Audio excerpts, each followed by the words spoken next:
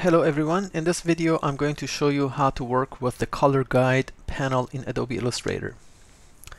I have created a color here which you can look at the other video to learn how to add your own colors to the swatches panel.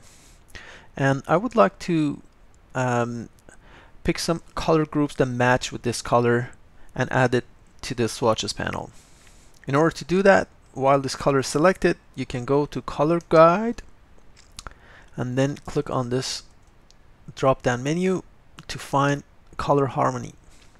If you're familiar with color harmony, you see they're all automatically created for you here. We have complementary colors, we have analogous, monochromatic, shades, triads, compound, etc. So this is such a wonderful tool. And let's say I would like to access this complementary number 2 color group. I just click on it, it selects it here for me, and then you can come down to this button that says save color group to swatch panel. I'm going to click on it once and then go to swatches panel. You see all this is added to your swatches panel. Now you can use this in your artwork, and I hope you enjoyed the video. Thank you.